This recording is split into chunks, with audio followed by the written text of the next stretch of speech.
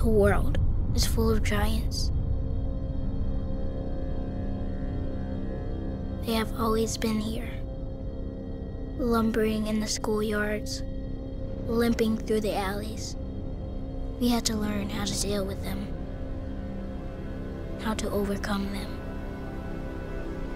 We were small, but fast. Remember? We were like a wind appearing out of nowhere. We knew that being clever was more important than being the biggest kid in the neighborhood. As long as we keep our heads down, as long as we work hard, trust what we feel in our guts, our hearts, then we're ready.